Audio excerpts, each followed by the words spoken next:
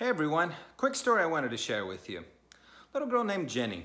She's at the store with her mom, and as they're checking out, she sees this string of pearls that she just has to have.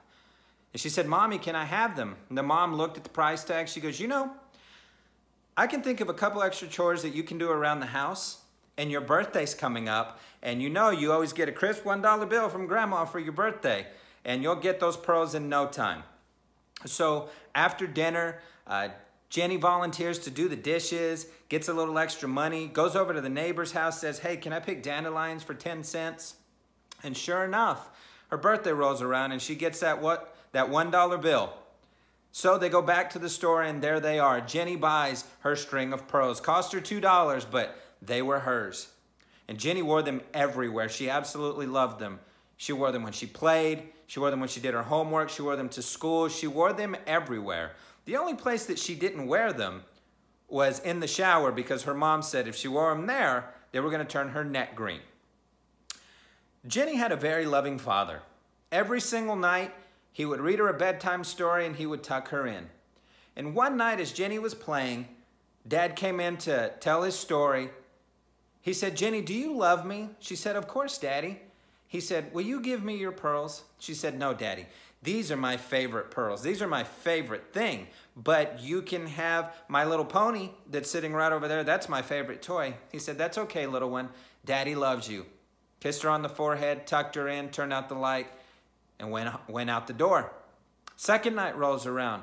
Daddy's doing his routine. And he said, "Jenny, do you love me?" She said, "Absolutely, Daddy. You know that I do." He said, "Will you give me your pearls, sweetheart?"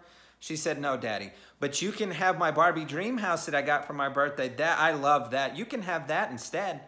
He said, "That's okay, little one." Kissed her on the forehead, hit the light, and out he went. Night number 3, Daddy's coming in to do the same thing with his little girl, and she's sitting on her bed, crisscross applesauce, and she has her head down. And the dad sits on the bed, and Jenny raises her little hand and raises it up and has her pearls in the hand. The dad takes the pearls from her, and he reaches into his pocket, and he pulls out a velvet box. And within that box was a genuine strand of pearls that he had had the whole time. And he put them on her neck. The moral of the story is, how often in our life have we held on to the dime store stuff that we've been led to believe, or told by others or told ourselves, that what this represents is as good as it ever gets? That even if you've made a mistake or settled for something, that you've thought, "No, this is all that I deserve." But in reality, there is a heavenly Father and our Creator who has a genuine strand of pearls for you and for me, that is wanting to do exceedingly abundantly above all that we could ask, think, or even imagine. But in order to receive what is best for us, we've got to be able to let go and give up and surrender what we've been holding on to. We all do it, friends. I do it too. But I want to challenge you, as I've been challenging myself, to let go of the imitation things in exchange for the real thing that's just waiting for you and I. He's such a gentleman, he'll never take it from you.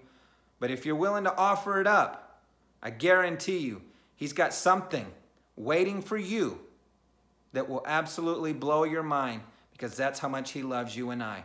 Thanks for watching, everyone. Have a great night.